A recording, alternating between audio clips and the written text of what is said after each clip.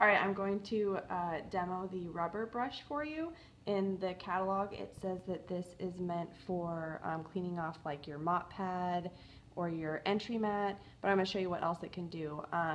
You're going to take it and rub it against your couch or anything that would possibly have cat hair or dog hair on it. This one, it doesn't have as much on it as I thought it might, but it just picks it right up. I don't know if you can see that. We'll do another area here. Come on over here. Cat likes to hear here. So the area already looks clean, but you can see that there was quite a bit of hair for it to pick up. So what this does is it creates a static charge and attracts whatever it is on there that you're trying to get up. So then you've got, oh, are you still going? So then you've got a nice